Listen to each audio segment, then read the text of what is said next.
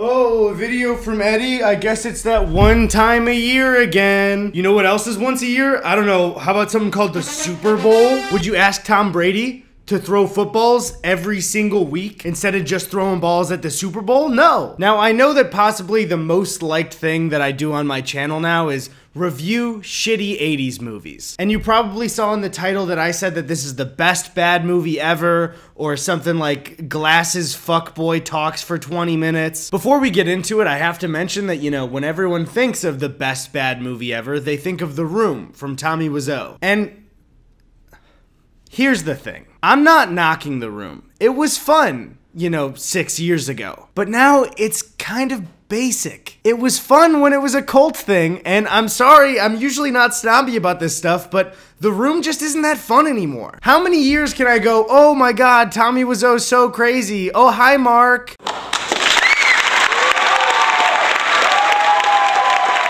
If I hear one more girl on Instagram say, oh, hi, Mark, thinking that it's new and clever. I found that movie with my friends years ago. And you're just enjoying it now for the first time? Enjoying something? Not on my watch. Every bad movie video I make, I have to mention that I got into bad movies at the end of high school with my brother Tony and my friend Paul. And even back then, before The Room had a fucking movie made out of it that was Oscar nominated, before everyone knew about it, I thought that today's movie was better than The Room as a bad movie. That movie is Troll 2. The only backstory that I need to give you before we watch, because there's a lot to cover in this movie, is that you're probably thinking, Troll 2? I haven't seen Troll 1. Well, I've got news for you. Neither have I, and it doesn't fucking matter. There was a horror movie called Troll, and a completely separate group of people were making this movie, Troll 2. Its working title was Goblin. So it wasn't a sequel to the original. They shot the movie, and then some movie executive was just like, that's a sequel to a movie it has nothing to do with. So you will see absolutely no mention of a troll in this entire movie. Also, Troll 2 has a special place in my heart. It was actually one of the reasons I got into making commentary videos, was this group of bad movies that I watched with my friends. And I made 2 videos on Troll 2 back in the day. Before, I would just do small scenes. And now we're doing the entire movie, because I'm a pro now. I'm not some kid. Look at this fucking kid. Look at me now, I'm a man. I'm a man! And with that, we embark on this journey together. I'll see you on the other side, and also during the entire video. We'll both be here.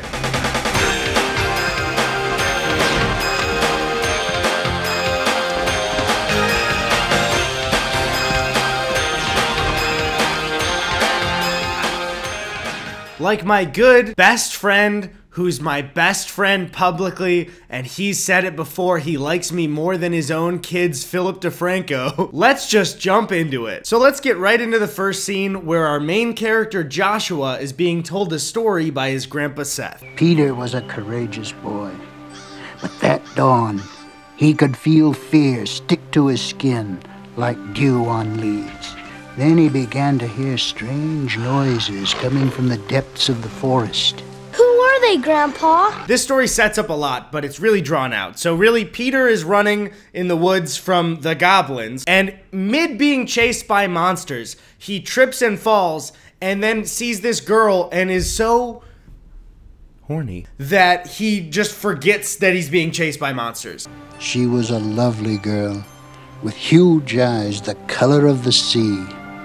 She looked at him kindly, her expression full of love. So he instantly falls in love and eats the food she offers in the middle of being chased by monsters. Goblins still exist. Your Grandpa Seth is telling you. And how did Peter end up? He began to feel ill, very ill. He was sweating chlorophyll green. Green? That's right. The color of the goblins. And that's how the goblins trap you and turn you into food. So that doesn't really make any sense, but I guess Peter was too horny to survive. me they ate him, Grandpa. That's exactly what happened.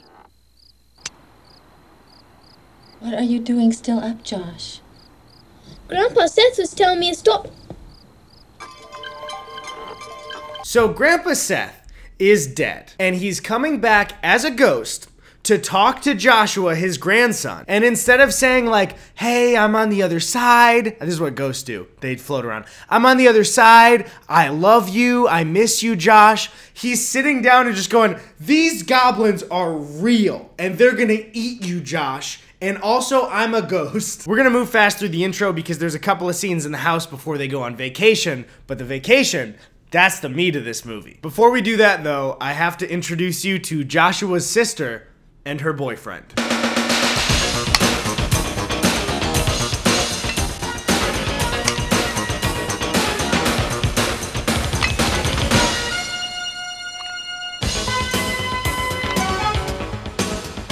Fuck yeah, exercise, Tom Cruise, a hat, Johnny Depp. I feel like I know this girl.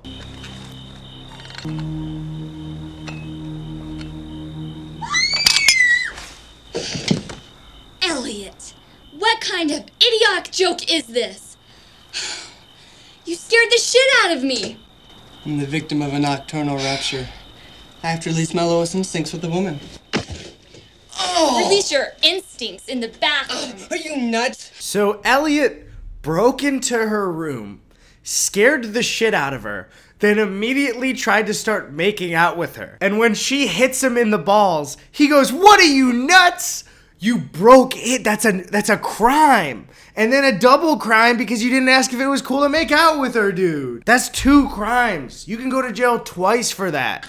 Are you nuts? You trying to turn me into a homo? Wouldn't it be too hard? Oh? That's not how that works, Elliot. You can't say that anymore. That's fucked up. If my father discovers you here, he'd cut off your little nuts and eat them.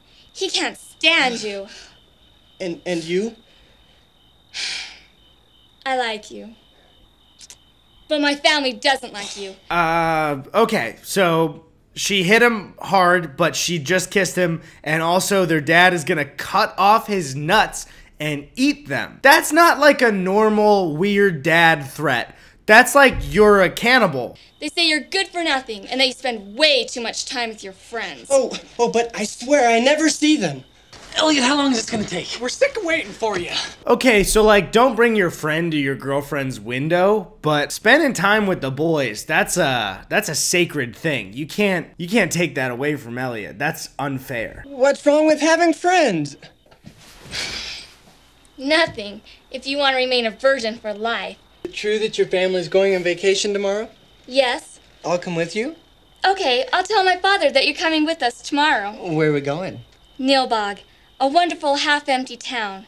It's an exchange. A family from the country is coming to live here, and we're going to live in their house. And my boys? If you bring them with you, I never want to see you again. Okay, I'm going now, and I'll tell them. All right, let's clear that up. She's not having sex with him until he stops being friends with all of his friends. They're going to a town called Nilbog, and it's a farmer exchange program where farmers come to live in your house and you go live on their farm. If you can't bring your boys to a romantic vacation with your girlfriend, where can you bring them? Please, don't do this, Holly. We could have waited another 15 minutes.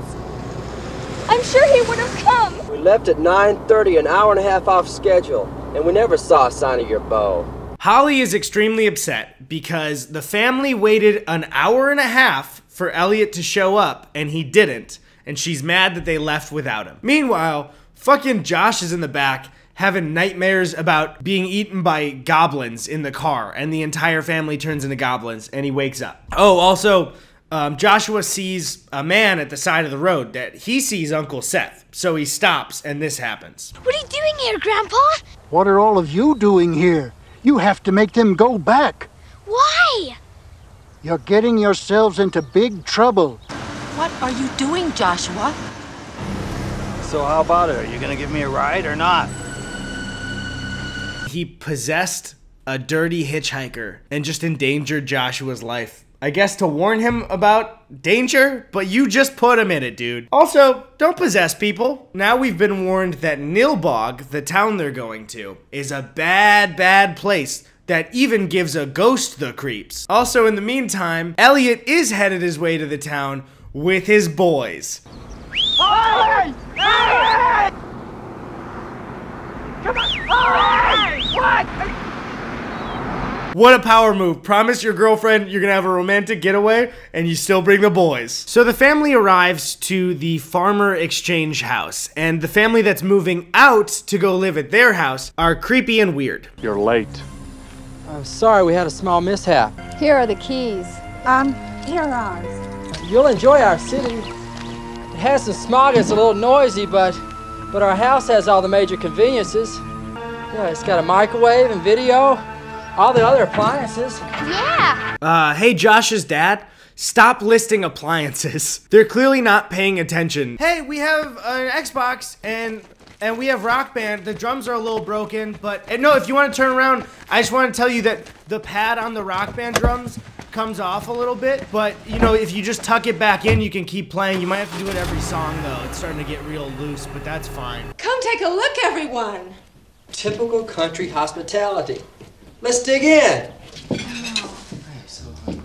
Here, have some of those. Grandpa! Don't let them eat, Joshua.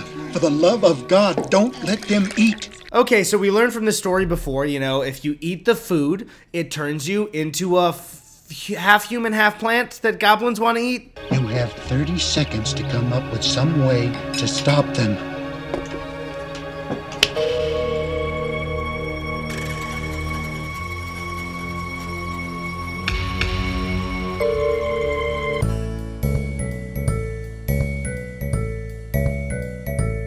Do you think Joshua will A, remove the food from the table and throw it in the trash, B, take the pitcher of green juice and spill it all over the food so it's too soggy to eat, C, remove his family and put them outside for some reason, or D, just throw the food out the window? I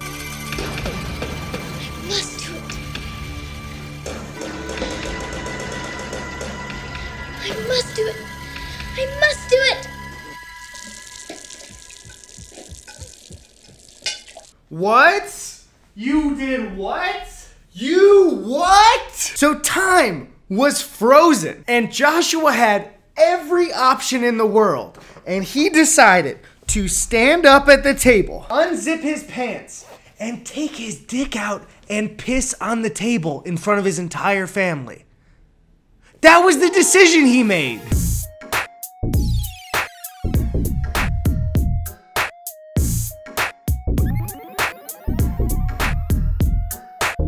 The following scene is famous for people who like Troll 2. It's a classic. I have all of the words memorized. It's just one of those things. But rewatching it, there's a moment in this scene toward the end. Joshua says something that didn't age well.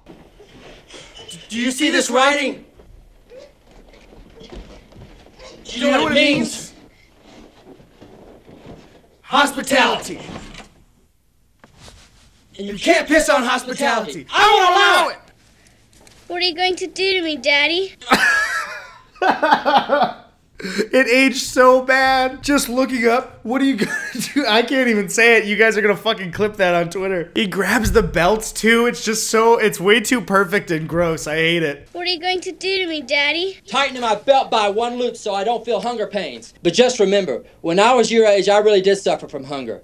We'll see who gets through this. We get this kind of dark backstory that the dad was starving as a kid, and instantly, I guess, his son pissing on the food is immediately a hunger strike. What are you gonna do to me, Daddy? Oh, God. So Elliot and the boys are chilling, just drinking some Mountain Dews in the RV. You know, when one of your boys wants to intrude on his girlfriend's family vacation, and you're just along for the ride. And, this horny dumbass goes and sees a girl running in the woods, and he decides, oh, she looks like she needs help, so I'm gonna sprint after her and tackle her. Who are you? Are you one of the monsters? Well, I've been called a lot of things, but not a monster. You're human? Very human. You want to see? He pretty much says, do you want to see, as in, do you want me to show you my dick? Don't tackle her and then be like, you want to see my dick? Like, dude, she needs help. What are they? Monsters, what do you want from me? Wait here. I'll take care of them. The goblins catch up to them, and he in no way is freaked out by the sight of goblins. She's just like, hey, can you take care of this group of goblins? He's like, oh yeah, no worries. I got this. Let me give you some advice, you dwarfs. Get out of here, or you're going to be in a lot of trouble. Yeah, and then they stab him. They throw a spear at him and it pierces his chest. So they seek shelter in what looks like an abandoned church, and they're met by this witch who, her acting is fucking terrible. I mean, everybody's is in this movie, but hers is like extra bad. We need a doctor, ma'am. Please call the nearest hospital. There is no hospital in Nilbog. We are used to curing ourselves. She offers them food, which, as we know, in goblin territory is a no-no. And the girl gets turned into weird plant goo, and they start eating her, which prompts this classic line from the actor of one of the boys. Let's call him boy number 2. They're eating her! And then they're going to eat me! Oh my God! So boy number 2 is freaking out about being eaten. I wonder what Holly's up to right now.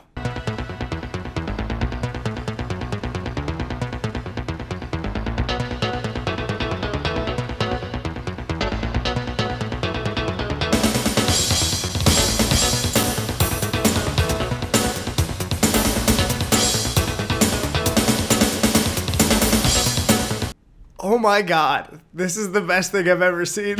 Let's just keep watching. Dear Elliot Cooper, tomorrow morning will be your final judgment. Either me or your boys. Choose the boys, Elliot. Think about this one. Choose the boys. The beautiful Holly Waits or your lovely little boys. Make a choice, Elliot.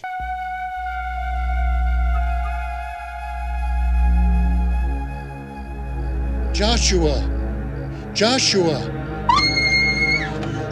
Grandpa Seth has a little misfire, you know. Sometimes you make mistakes as a ghost and you accidentally haunt your granddaughter instead of your grandson, and it's just your face instead of the rest of your body for the first time. We've all been ghosts. We all know what it's like. So the whole family goes and looks in the mirror, and her dad's like, nope, don't see any ghosts, so that didn't happen, and they leave. Joshua then goes back in, and Grandpa Seth again is like, you need to get everybody out of here, but it's really boring and dumb. So boy number 1, he's a hungry bitch. So he tries to walk into town and gets picked up by a cop who's secretly a goblin, and they have really boring conversation. Then he finally finds himself at the general store, and this shit happens.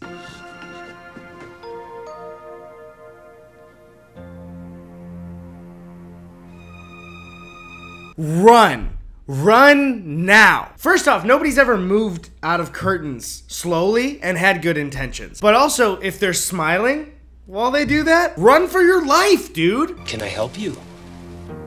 Coffee. There's no coffee here in Nilbog. It's the devil's drink. Eggs. Bacon. Are you crazy, boy? That's how I'm gonna order at breakfast places from now on. They're gonna go, what do you want? Eggs? Bacon? But then also if they ask if I want coffee, I'll bring them slowly in by their collar and I'll go, I see the devil in you, boy. And that's pretty much how I'm gonna order food from now on.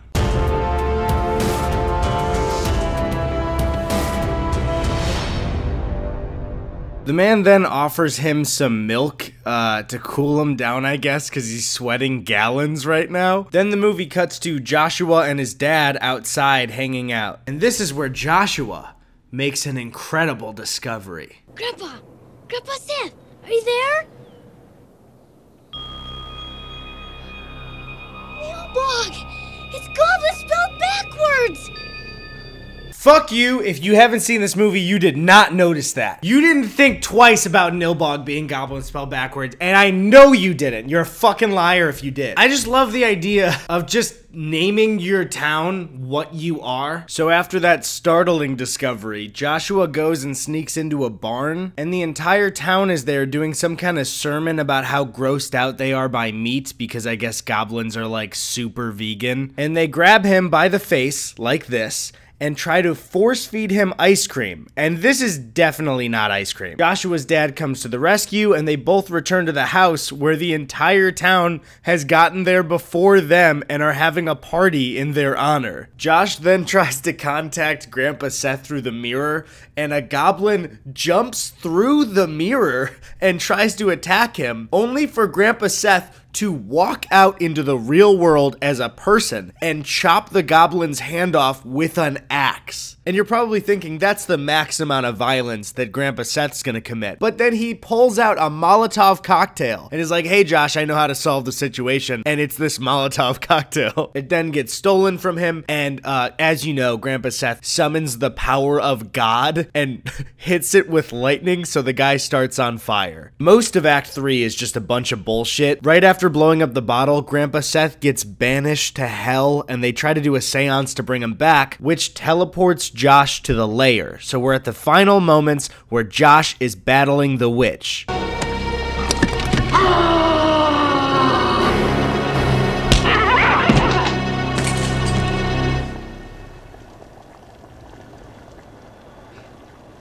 Here it is. The Stonehenge magic stone. The goblin's magic power. Grandpa Seth is like, hey, here's a stone wall. Touch the stone and concentrate, and you'll beat the goblins. That's it. That's really kind of what he says, and then he disappears and dies forever. So all the goblins stop attacking the family, because they're like, oh shit, Josh is touching a stone. So they're all zeroing in on Josh, trying to get him to eat this gross plate of goo. Josh pulls this food out of his pocket. A double-decker bologna sandwich! Don't do it! Think about the fats in your blood. Think about the cholesterol. Think about the toxins. So with bologna slices, a double-decker you'd think is like 2, or maybe there's, you know, bread in between, but it's just like they opened up a pack of Oscar Mayer bologna, took the entire stack, put it in between 2 burger buns, and then we're like, here actor that plays Josh, take a bite out of just all of the bologna. So to wrap things up, they get grossed out by the meat, and the entire family comes in to put their hands on the stone to beat the goblins, and they start exploding. It's really gory, I can't really show it on YouTube. So they did it. They beat the bad guys, Josh returns home, and you know how these stories always go. Josh sees green goo in his house and realizes that his mom is getting eaten by goblins. You know, like normal movies. Also, I can't show it, I have to blur it, but the rubber body they used for Josh's mom being eaten has like boobs with like nipples on it. And it's like, you guys, you didn't need to do that. You could have just made it green goo. You didn't have to show mom boobs. And that's Troll 2. Don't you see why this is better than The Room? We got goblins, not trolls. We got love and romance. We got lust. Skateboards? We have, no trolls. Let's get that right off the bat. There's no trolls. Ghosts? We have Grandpa Ghosts? What more could you ask? The Room is just a movie about a silly guy. This has got everything. I'm laughing. I'm crying. But that's just in between takes because I'm really sad. It has nothing to do with the movie. I'm gonna cut it out. The Room doesn't have shit on Troll 2. The Room is overplayed. It's overdone. And I suggest that Joshua, Elliot, Holly, and the boys take the crown. This video is sponsored by Skillshare. Say thank you to Skillshare. Say it. I'm gonna be real with you guys. Skillshare is actually a fucking awesome company. It's an online learning community with thousands, I think more than 25,000 classes on different topics ranging from like film and editing, photography, web design, business, entrepreneurship. There's like a ton of stuff. Graphic design. I'm remembering more as I'm listing it, that's how much. If you guys listen to our podcast, you know I have some views on the worth of college for certain majors, and an annual membership for Skillshare is less than $10 a month, and there's classes from experts that are actually teaching you the thing that you'd probably learn in a college course anyway. I get DMs all the time asking like, oh, I want to make YouTube videos. How do I start out in editing? How did you learn? I learned poorly by myself, and it took years, and I'm still learning stuff because I never took any class. My first videos had some of the worst editing that I've ever done because I just didn't know what I was doing. So if you don't want to be an idiot like me and actually learn how to edit and do it correctly, I highly recommend Learn the Ins and Outs of Premiere Pro by Phil Ebiner. A lot of times I think when beginning editors think that they want to learn editing, they want to learn this one really cool tool. But before you do any of that, you need to know the basics of a program, and this is perfect for it. Now, Skillshare does have a month free trial, but if you click my link, it's a 2-month free trial. That's 2 months free with all of these classes and things to learn. Please click my link. It'll support me. It'll support Skillshare. I'll be able to work with them in the future. It's really necessary that you click that link. Anyways, thank you, Skillshare, and thank you guys for watching my video. Bye. Thank you, Carrie L, Justin, DWL, Sammy, Derek, Laura, Sarah, Kelly, Colleen, Sloan, Bernard, Rosalie, Mel, Olivia, Damian, Nick, Gabrielle, Matthew, The Hanging Judge, Dom, Kenzie, Mallory, Jackie, Kimmy, Aurora, Ezra, James, Diana, Cybercase, Brandon, Alex, Taper Tamer, Megan, Player N, Brand the Raisins, Reese, Amanda, Nichiban, Car Wreck, Haley, Elizabeth, Peter, Malin, Chelsea, Josie, Michael, Tyler, Dave and Janet, Marin, Jeremy, Cody. Thank you guys so much.